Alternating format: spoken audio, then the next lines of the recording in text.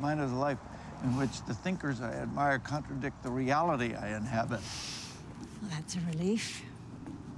I'm going to retire. What? At the end of the year. My spring load is light, then I'm done. And you're telling me this on a chance walk to the deli? When else? Why? I always said when I was done, I'd know it. I've been suspicious for some time. Suspicion is hardly... I'm certain. What are you gonna do? Wake up and not have any idea. I've got a decade left, maybe 2. I want possibility. It's all you've ever done. And my life has been incredibly fulfilling. I've been decent, honest, loyal. I've worked hard. Yes. I've also been perpetually and resolutely safe.